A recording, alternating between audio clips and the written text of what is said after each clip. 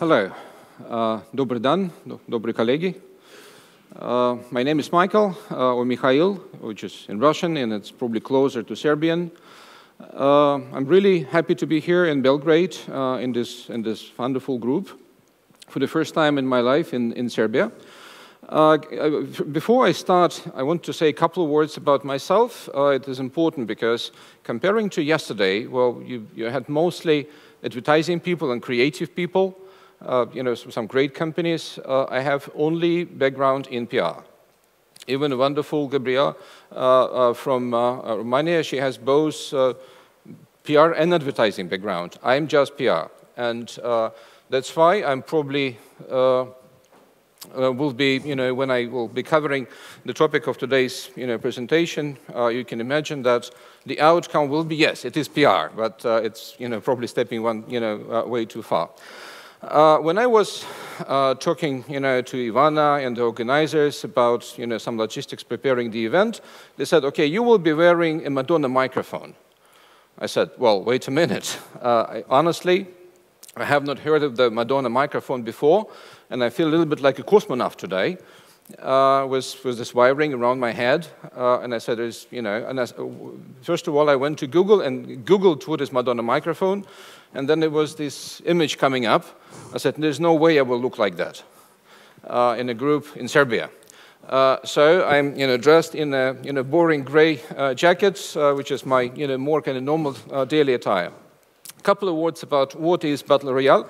For those of you who are not into computer gaming, well, this is a video game genre that blends the survival, exploration, and essentially it's a survival game where there is a number of combatants involved, and only one fighter remains standing. And I will leave you for you to guess, who is out of the three here, out of the three characters here, is from PR, who is from advertising, and the third one, I don't know where from. So, looking at, the influencer marketing or influencer, relationship building, as we were calling this, way, it's a red hot topic now, and it's also an area which, has a lot of confusion and complexity now. Even though, we've been, doing the influencer marketing in a way, for many, many years. In fact, PR has always worked with ambassadors and celebrities. We would not always call them influencers back then, 10, 15, 20 years ago. And the big difference, obviously, was that they were not in social media because there was no social media as such. But now, it's all changing as, our whole world is changing, and we see that there's more and more influencers are into social media and digital, and it's important to mention that influencer marketing requires relationships and conversations. That's exactly what PR does, and also, the influencers invite the quality, the good influencers invite brands only if they fit and if the brand inclusion, in most cases, is not scripted, because otherwise they will lose their clout and they will lose their friends very soon. So, the new influencers, those that are, coming to the surface with the, digital age, the social media age, they are their own brands. There is, being it, bloggers, video bloggers, or vloggers, as we call them, or if we go even further with the so-called the citizen journalism, every influencer is its own brand, and so it's an entirely new breed of influencers, and with the development of digital, with the development of new social media channels, there is more and more coming, and there's more opportunities coming. But also it's important to mention that the whole media landscape is changing, obviously, which undermines the very basics of PR, because, you would ask, anybody, especially for those outside of the PR world, what is PR? Well, it's, sending out press releases and talking to journalists. There's very interesting numbers here that I found recently. the British Labour Force Survey showed that in 2017, number of journalists in the UK dropped by 13%, which is around 11,000 people. But for the same time, which is the most bizarre thing actually, the number of PR practitioners increased by 5,000. And this is, complete nonsense, you might think, because, the core of the PR profession, the media is dying, or is going into social media, is going into digital, and for the same time, PR people is growing in numbers. And maybe some of the journalists have migrated into PR, but it does not answer the question of what's going on. And with all the fake, fake news and post-truth, concepts, yes, the media is quite different now. In another interesting number, and it's very difficult to turn my head with, with the wiring. Another interesting number is that, for the younger audiences, it's 9.5% reduction of TV audience, and this is also a very interesting finding. I have two 17-year-old boys at home. They hardly watch television at all. They don't read newspapers. I can't remember when they had like a real magazine in their hands. So how do you reach these people? And those who are 18, 17, maybe 20 years old, they already have money that they can spend on goods and services. They have already economic freedoms. A client might ask, so if I have a news to communicate, whether I should, send a press release or go to Facebook. And the answer probably be, well, neither. If you want to talk to those, who are 18, 20-year-olds, you need to go to YouTube because they're all, watching videos. You need to go to, for example, Russian network KAKTUS, which is probably not here, but it's roughly an analog of Facebook, also very heavy on videos. You might want to go to Snapchat, and it's again a very different story. But also what's interesting is that we face a unique time now when there's 5 generations are economically active on the market, ranging from the generation Z of the 18, 20-year-olds to the age of, say, 65, 70-year-olds, my parents, for example, your grandparents and parents, and everybody in between, and they have very different information consumption habits. So it's also influencing what's happening. And yes, I really believe in what's said here. You may disagree, but the traditional advertising is no longer effective. We've been watching yesterday some fantastic presentations. And, we're talking about blockchain now. We're talking about not the traditional billboards, but, the survival billboard that was shown yesterday, the presentation of the guy from McCann. When you're talking about the television commercials, it's not about, selling cars anymore, but it's about essentially creating a new storytelling. And who was usually in charge of storytelling was PR people. So now the advertising, in order also maybe to survive and adapt to the new world, the advertising people are also kind of moving into the PR domain. Some basic numbers about again what's going on in the digital world. More and more computers have the ad block. So for the internet advertising, it's also a different story now. But with the growth of the social media, obviously, so the social media users, it's amazing that more and more consumers trust the opinion of other internet users. I will probably skip this slide quickly again with some statistics about the current use, but again meaning that we have more and more data available than ever before to inform our decision making. So today we are most influenced by people, and of course the biggest influencer for everybody is, say, your mother or father or grandmother, depending, but also there are people who are similar to us, who complement us, with the areas of authority. And despite the fact that all of the fake news and Trump and everything, still more than 80% of consumers saying that they will buy product recommended by friends or family, with 2/3 saying that they trust other consumer opinion as well.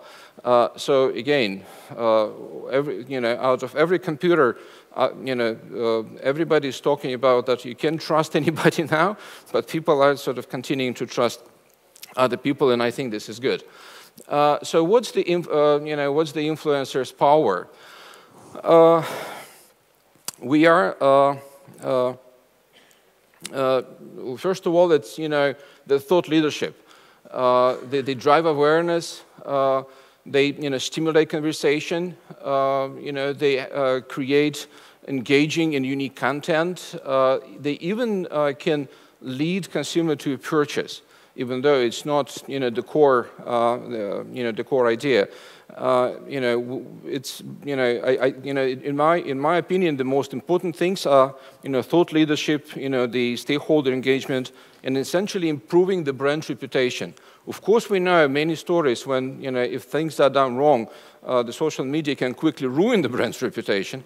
But I think the idea is that if you do it right, you do have good chances that you will actually improve it.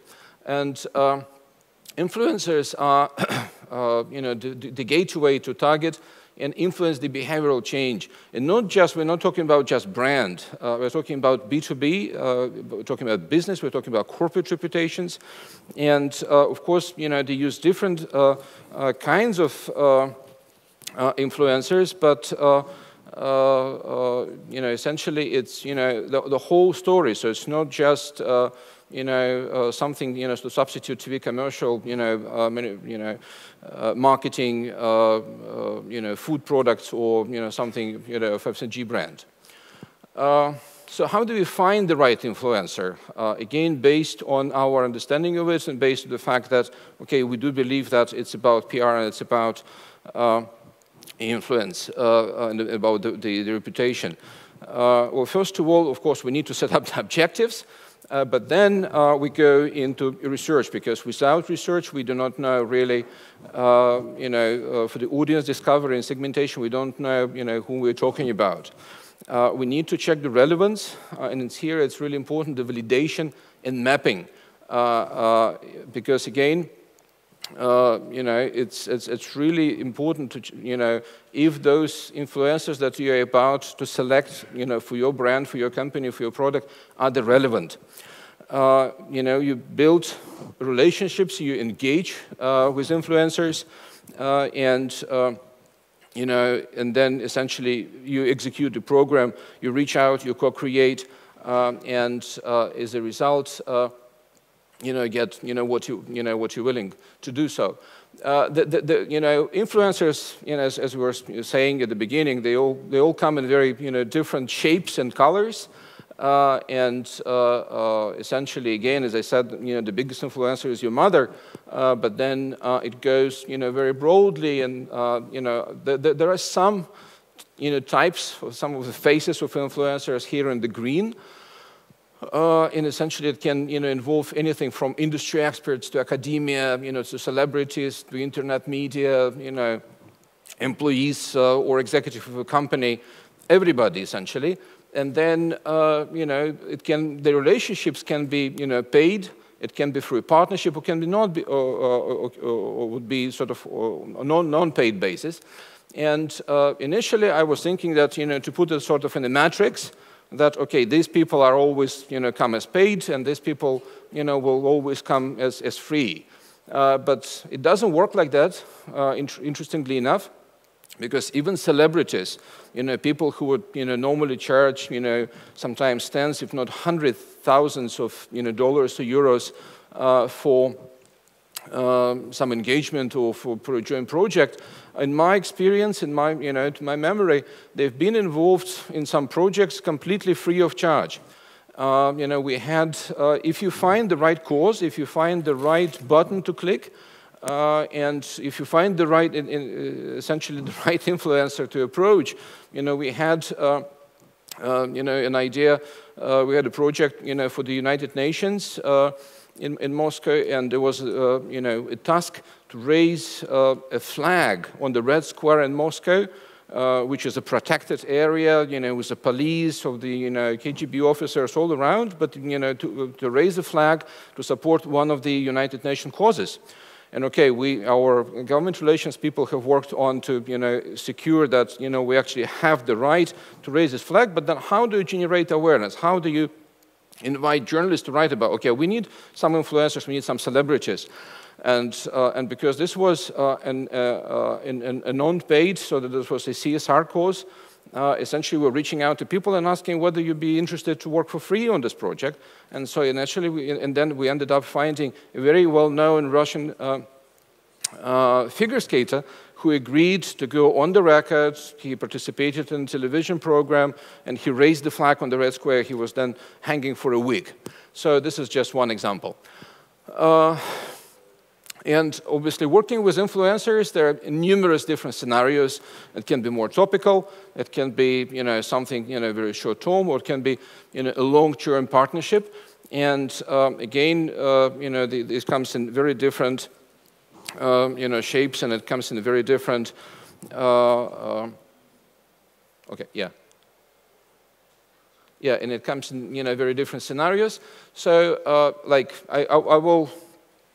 Show you, 2 or 3 different, scenarios with some cases. Like, one is when opinion leaders, are used as content creators about your brand. And I know it sounds kind of tricky and scary that you would, allow somebody to go as kind of intimately close, to your brand, to your company. But there is some interesting numbers I found, is that 76% of bloggers state that the freedom of and creativity is the key reason why they agree to work with brands. Not money. Money is important, of course, as well, but the freedom of creativity. Second is 67% are excited about competing with other bloggers.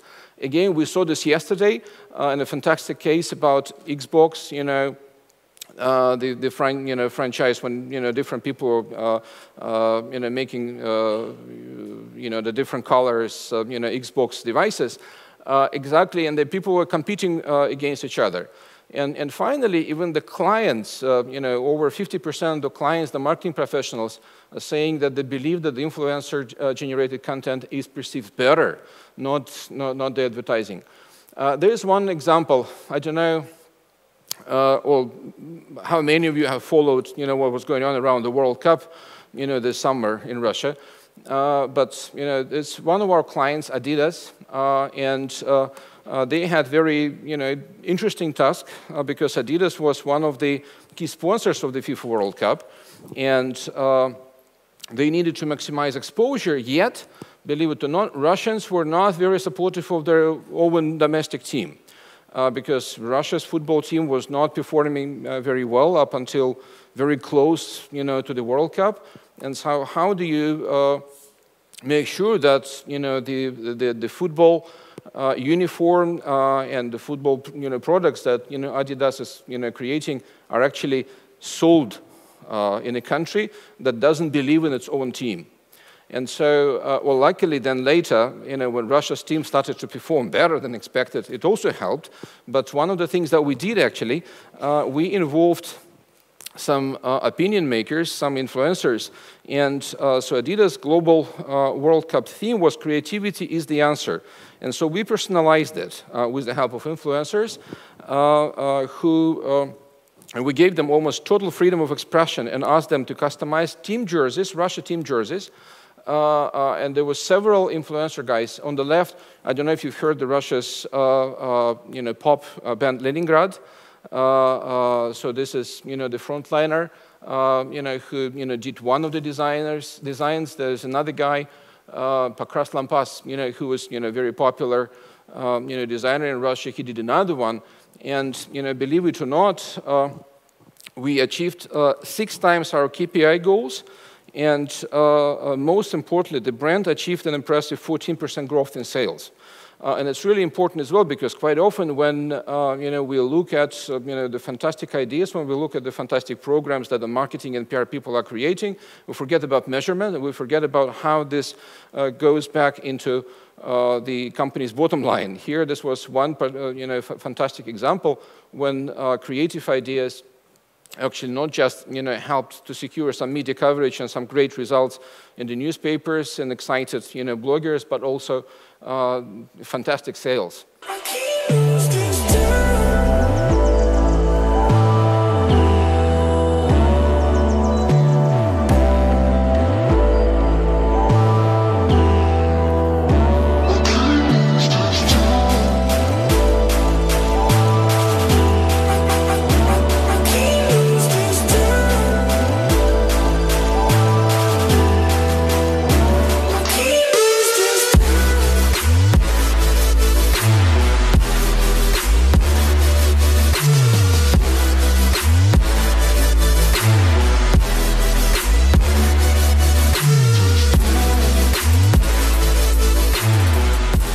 Okay, you might ask what this car commercial is doing here, and maybe not an ideal commercial.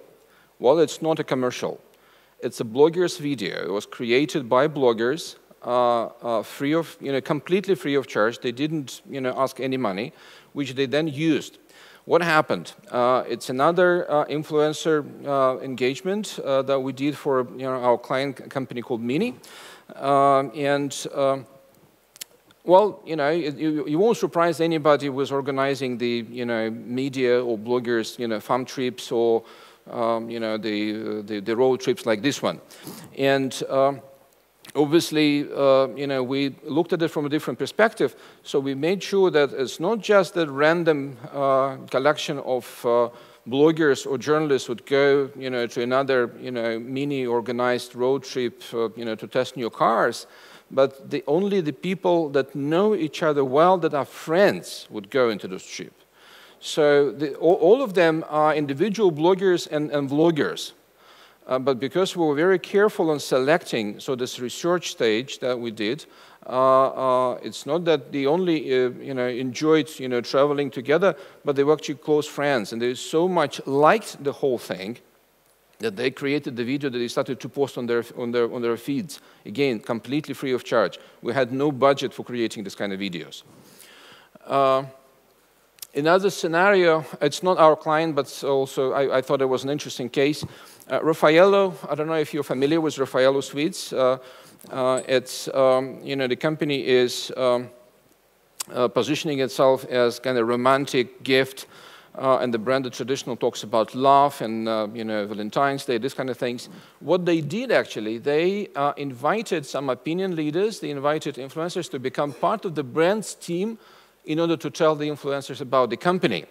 Again, very kind of risky approach, but because they have very carefully selected somebody, essentially this person legally hijacked the Raffaello Instagram account for some time, and so started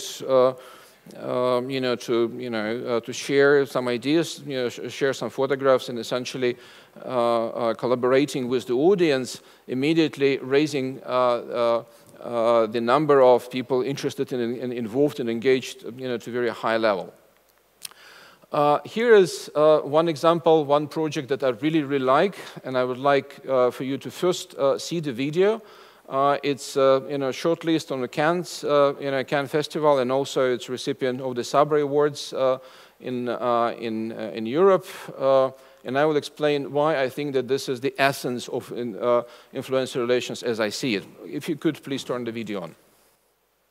2014 was a challenging year for internet businesses in Russia, especially Google, under pressure for being seen as promoting the global web at the expense of Russian language and culture. We wanted to show that this wasn't true, and that the internet could actually preserve and promote Russia's cultural heritage by paying tribute to one of its legendary literary heroes, Leo Tolstoy. Russia has one of the greatest literary traditions in the world. We saw an opportunity to celebrate that tradition by staging a live continuous online reading of Tolstoy's classic novel, Anna Karenina, the first ever live continuous reading of a book online. Все счастливые семьи похожи друг на друга. Каждая несчастливая семья несчастлива по-своему. Karenina Live edition united over 700 readers from 13 time zones, taking turns reading excerpts from the book streamed live on Google Plus and YouTube. Ты сияешь счастьем и здоровьем, сказала Долли почти с завистью. Readers were connected via Google Plus Hangouts and included the Russian president's press secretary, the Minister of Culture, popular actors, athletes, singers, bloggers, and other personalities. As soon as one finished, they were immediately followed by another in a different location, in all taking roughly 36 hours to read the entire book. To date, Karenina Live edition has received millions of video views from 106 countries, generated more than 1,000 media articles worldwide, and been widely acclaimed for reviving sales of Russian literature. Through the project, Google has shown that classic literature is indeed a universal language, and that internet technology is capable of uniting people across the world over a book. Который я властен вложить в нее.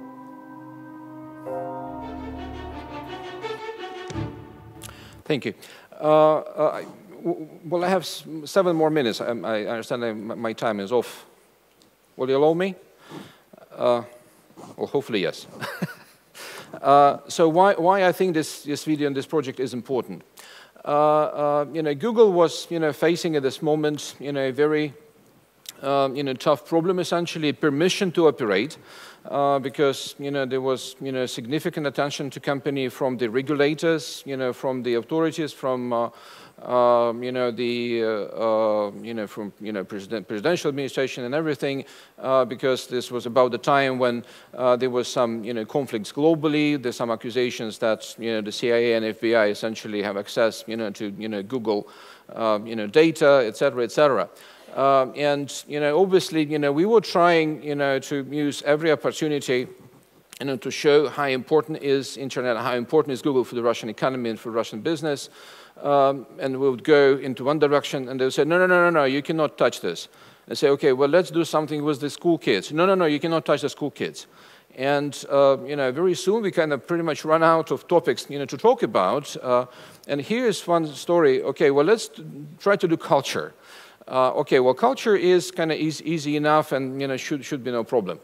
And so, we came up, it was a joint project of 4 agencies. We came up with an idea of this, reading marathon, which was essentially, solving the task of the Google's marketing to, showcase, the product, the PR, to raise the awareness of some products and, and help with reputation, but most importantly, government relations. And all of the people, I mean, the book was read by, some ordinary people as well, obviously, but we had a total of about maybe, 40 or 50 influencers, ranging, as you've seen, from the Minister of Culture and the President's press secretary, to some, actors and sports people, everybody, bloggers, famous, music stars, everybody, and every stakeholder, every influencer had a particular button. Just one example, for several months we were trying to reach a particular governor, to organize a meeting to talk about some joint project, and we couldn't get through. The 2 days after this was shown on the national TV as, some news about this reading marathon, we received a call from the governor's office, why I'm not invited. Let's meet and talk. So this is what, influencers can also do in terms of public affairs and government relations, believe it or not. Obviously, there are some issues that we have to talk about that surround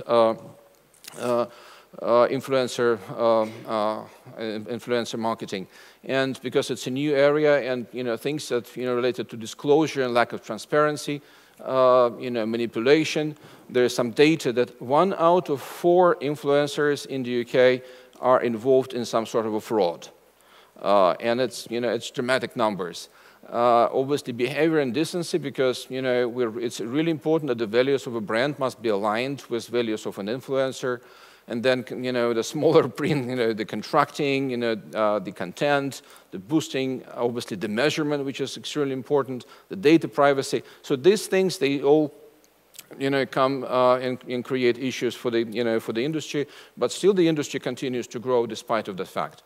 I will quickly, go through, a couple of more slides and, then finishing. Essentially, so there are some do's and don'ts when you talk about influencer marketing, and I will not read those. You can, do it yourself. But I just want to say that, this summer, some of the biggest companies like Unilever started to raise voice and fighting, essentially the fake followers, the bots and the things that essentially undermine the industry.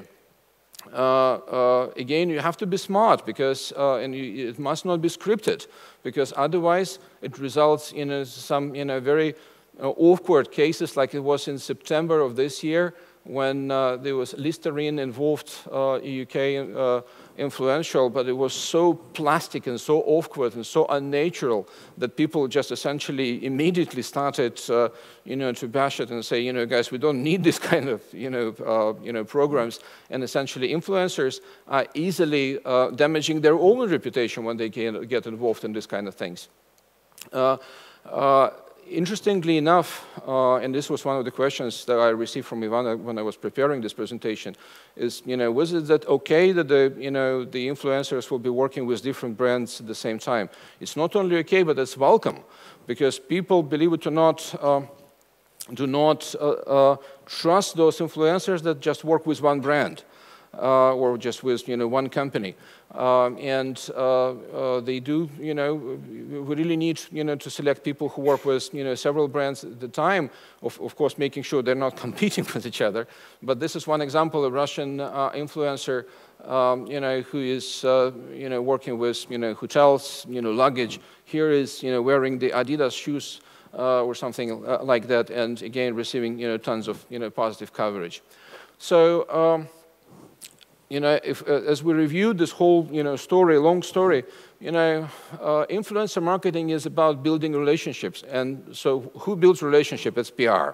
So essentially, and this is, going to be my, last slide today, and, sorry for, taking extra time. If you try to look at, the system, from the point of view of trust and control, well, PR is used to working with, third parties with limited control over content, but producing results that have high trust levels. And advertising is used to having high control levels, but limited degrees of trust. Where the influencer marketing will move closer to PR or closer to advertising, it's probably your choice, your call, but something tells me that we are more into the kind of lower left area that is, high in trust and low in control, because that's what the consumers are looking for. And I think that this is the battle the PR can win. Thank you.